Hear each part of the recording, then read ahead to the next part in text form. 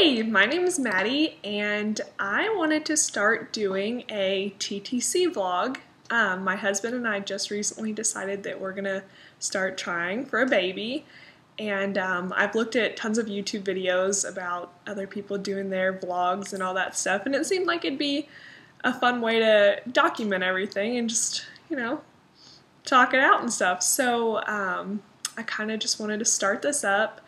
This is technically our second month of trying, although I wouldn't really call it that because the first month, last month, I had gotten off the pill a month before and my cycle was trying to regulate and all that kind of stuff.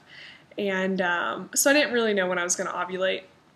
And it turns out that that happened when he was on a business trip. He was doing training in Las Vegas, and I was up in Ohio visiting my family. So we totally missed last month, 100% missed it. So that didn't happen. But, so that's why I kind of say it's technically our second month, but not really because we didn't get a fair shot last time. So this is our real first month of being together, kind of, around that time, so that's good.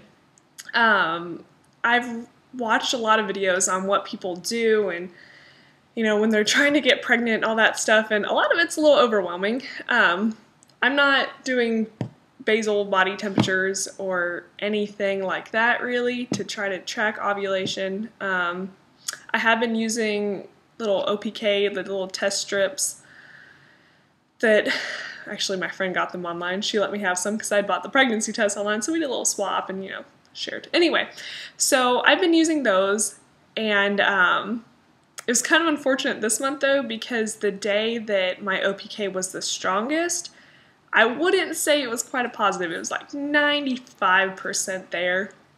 That was my last strip, and I couldn't get any from her until later the next day. So I have a day that I'm pretty sure I ovulated. A lot of signs and symptoms pointed to that. So if that is correct, then that would have been on, I pulled up my fertility friend. If you guys are trying to conceive, I would highly suggest the fertility friend app on your phone because this thing is awesome. But yeah, so I probably ovulated on the 14th, which would be cycle day 15. But like I said, I'm not 100% sure because I didn't really get a full positive, and the next time I tested, it wasn't that strong anymore, which was later the next day. And the first time I tested was early in the morning on Friday, I guess. Sorry, my dog's going to be annoying the whole time because he loves attention. So yeah, we're not really doing anything too crazy, trying to conceive, I guess. Like I'm trying to keep it as fun and just unstressful as possible because I've pretty much heard from everybody that if you're trying so hard and you're stressing yourself out, it's probably gonna take longer to get pregnant because your body doesn't do well under stress and can make things harder. So I'm trying, but obviously it's hard when you're trying to conceive. You have a million things going through your head all the time and you can't stop thinking about it. You're always like, okay, well, I wonder what's happening today with my body and what should we be doing and all that kind of stuff. So it's been interesting. It's been fun though. I'm trying to think of anything exciting or different that we've tried.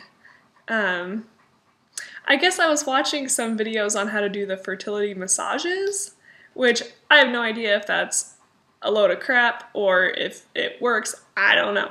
But I watched videos on how to do the ones where you massage your stomach a certain way or like your abdomen, and then you put the castor oil packs on it, which I didn't have castor oil, so I didn't do that, which I think is the main part because it's supposed to like flush everything out. But I still did the massaging and stuff like that because if nothing else, it felt good, so that was kind of cool. And then as far as like baby dancing goes, we do it every single day anyway, whether we're trying or not, and I know that sounds like a lot, and when you're trying to conceive, a lot of people say every other day.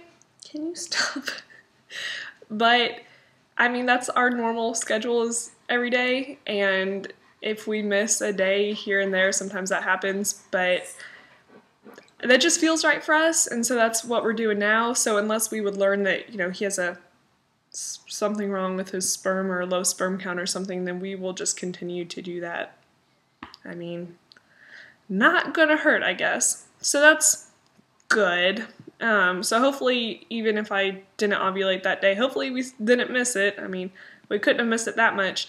I was actually a little worried today, though. I'm on cycle day 20 today, and I had some cramping and stuff, and I was worried. I was like, well, maybe I'm ovulating now, because I usually get a little cramping around the time I ovulate, which I'm pretty sure I did Friday as well, but I don't know. But anyway, I was worried that maybe that was going to happen today, and he's been in the field. He's in the Army, so he does a lot of training where you're going to go in your crate if you don't stop it. He does a lot of training stuff because of where he's at, and he's at least in town this time, but it's overnight training, a lot of it, so I haven't seen him since Monday morning at, I don't know, like 5 in the morning or something, and it's Wednesday at 7 o'clock. So hopefully that's not the case, that I would be ovulating today, because then we'd probably miss it again due to work again. So that would be super disappointing, because we really would only have one more month to try before he goes out of town, and then he deploys right after that. So we're really trying to get pregnant before that happens, but that puts a little more pressure on us because we have this month and next month, and then that's it. So we're trying. We're doing our best, I guess. We're not, like I said, we're not doing anything too crazy though, like taking temperatures. Not that that's crazy by any means, but just, like I said, I'm trying to just be relaxed about it right now. Unless we're having a problem, then obviously I'm gonna have to do a lot more stuff to figure out what's going on. It's kind of hard because I still don't have a regular cycle from stopping my birth control, and that's really obnoxious because I don't know what's going on when anything's going to happen. It's just, I have no idea, which is kind of normal because even before I started birth control, I was never on a normal cycle. So that's why I think it might be a little difficult for us. I hope not. I pray that it's not going to be difficult, but you never know. So just have to hope for the best and hope everything goes well. But like I said, today is cycle day 20. So I'm in my 2-week wait, I think, hopefully. I don't know. So by the 30th, I should know if AF is going to come or not. That's the day that it says it should come. But again, I don't really have a normal schedule, so that could be totally off. So we will wait and see, but I have like a million pregnancy test strips, so I'll probably start around maybe 10, more like 12 DPO. Just start testing just to see.